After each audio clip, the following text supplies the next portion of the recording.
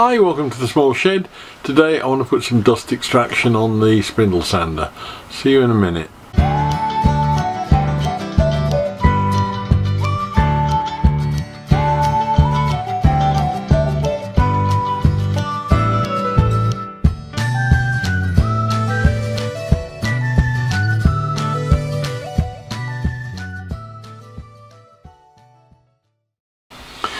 Now, I've had the Triton belt and spindle sander for over a year now.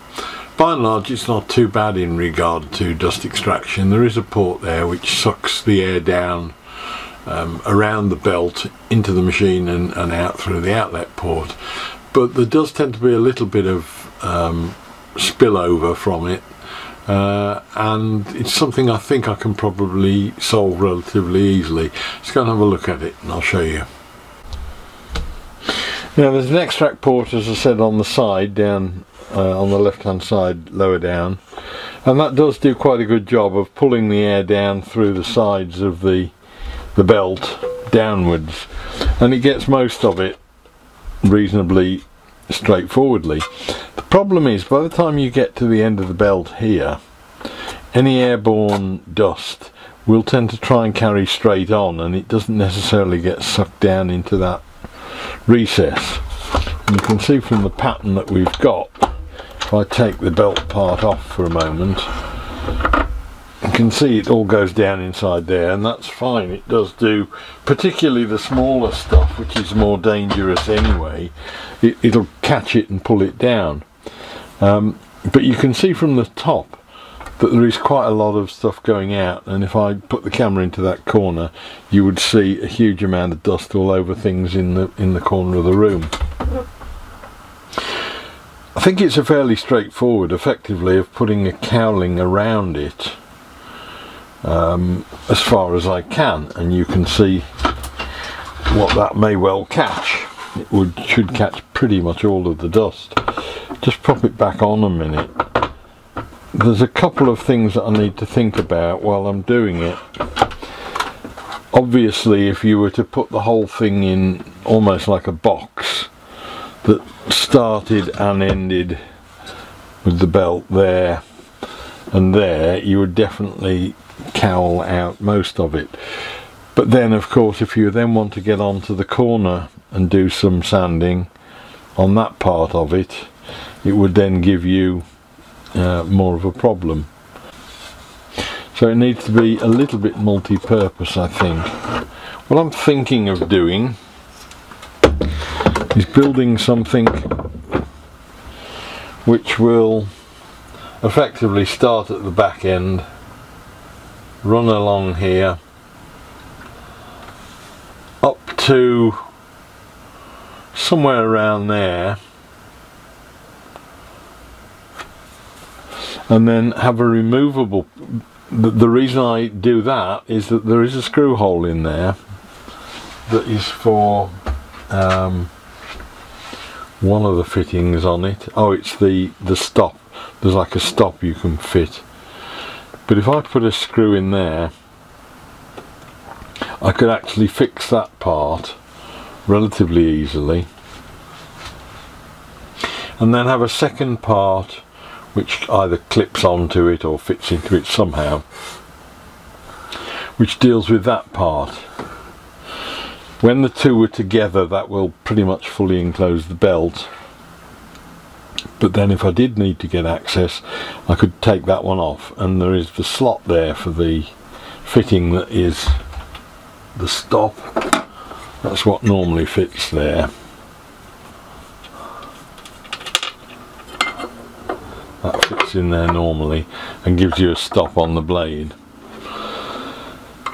Now, it might be useful to keep that option as well, so if it would be something that could fit down inside there, that would be a double bonus, just like a small tab to just hold the end part on. That's the intention. I've had a quick look around. Let's have a look and see what we've got by way of material to see.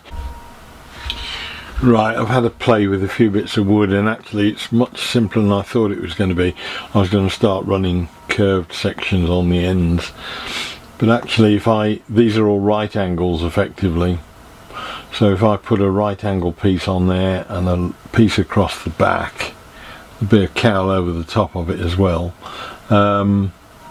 just stopping short of the belt line there, and then I'll put a notch in this, or a cut all the way down this piece, probably put magnets on the end of it that'll hook into there, or it can magnet itself onto this, and then you can just take this piece off if you want to. Right, I've managed to find a bit of, I think it's 9mm ply, relatively straight, yeah, 9mm ply, that I used on the Mark 1 dust extract from the chop saw. But I think that'll do me, because I only need 150mm high, which is roughly half of it. So I think I'm going to make the back and the base out of that, and then I've got the polycarbonate that was left from the Cyclone, and I'll just do a covering piece on the top of that so I can actually see what's going on, just to make sure that nothing's coming undone on the belt sander, or that the belt's tracking properly and all that sort of thing.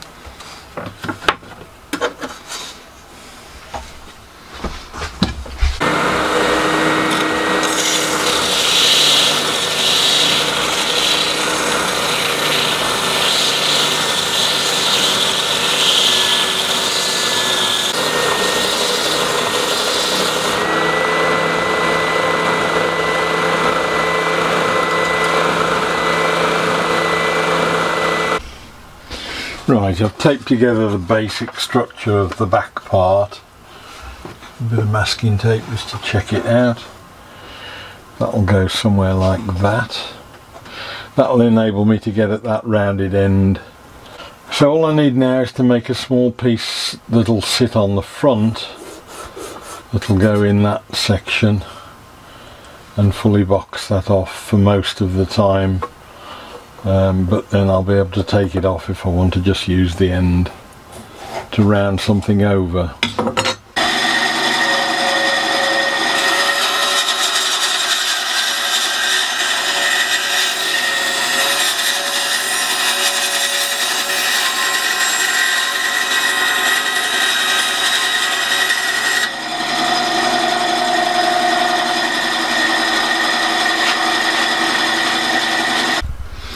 Right, I've made the infill piece there that goes there.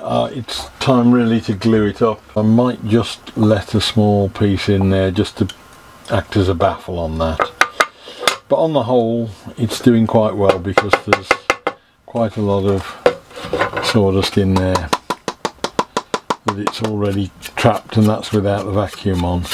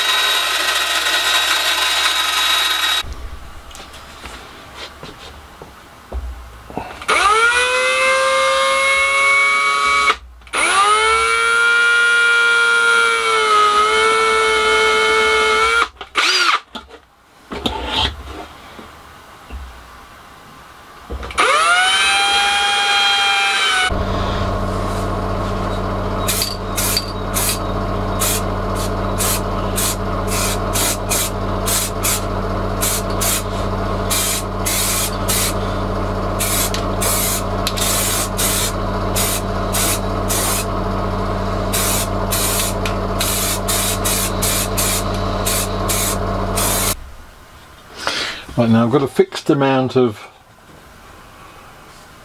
length marked off on that piece of timber. I'm going to just do one sand without any cover on it, but using the extraction to take it from there down to that line.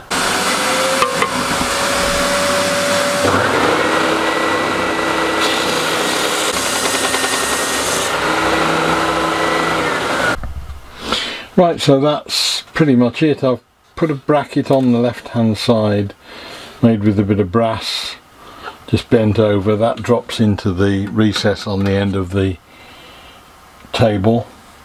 Got the hole there where it goes over the fitting for the stop block, and that can be taken off and it'll still fit the same, and then that fits on with a magnet to give me the end cover when I'm just doing a straight cut, because that will give me the full length to be able to sand right the way across, and then if I want the corner I can just take that off.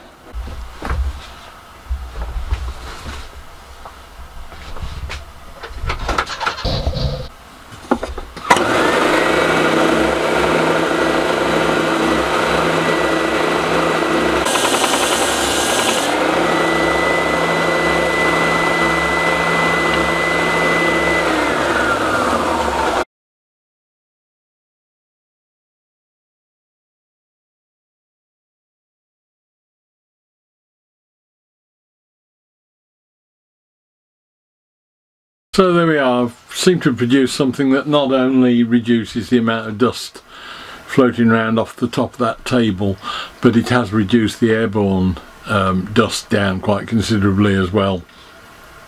So I'm looking at it as a result. It's not perfect, but it's certainly an improvement on what I had before. Hope it was of interest, and look forward to seeing you next week, and we'll do something different. I'll see you then. Bye.